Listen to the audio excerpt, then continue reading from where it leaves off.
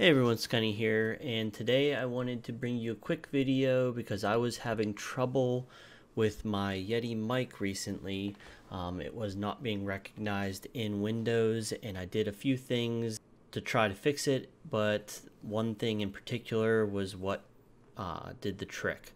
So you might have already tried going into your settings and your device properties here and either trying to check the make sure this was default and things like that.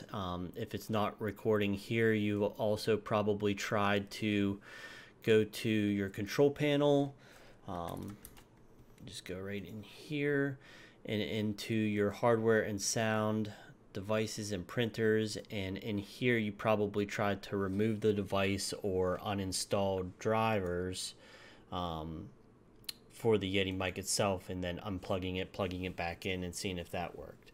If that stuff does not work, what worked for me was going into start and then typing in microphone privacy settings.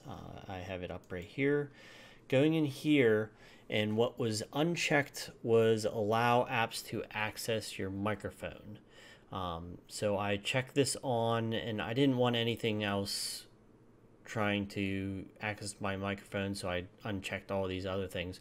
But once I check this, my Steam OBS or my Streamlabs OBS and my regular sound settings in the sound control panel started recognizing my voice, where you can see the levels changing here.